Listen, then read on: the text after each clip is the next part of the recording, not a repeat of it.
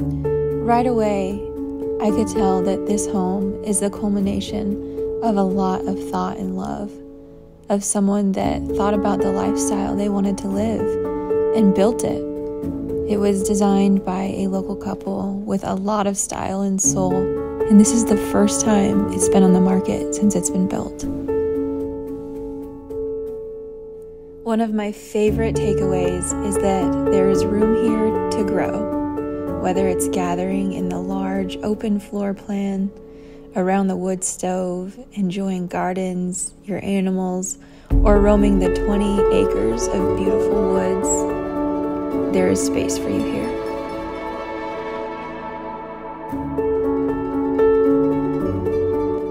Even with all of this space and privacy, you're still only a short 12 minutes to local shopping and about 20 minutes to Albany and 45 minutes to Salem.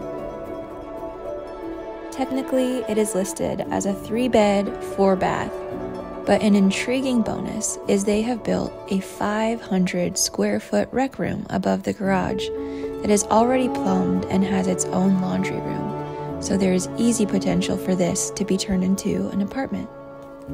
The master suite is one of the best spots in the house. You'll find custom touches like a locally made sliding barn door and a bathroom that feels like a peaceful retreat. You'll never want to leave.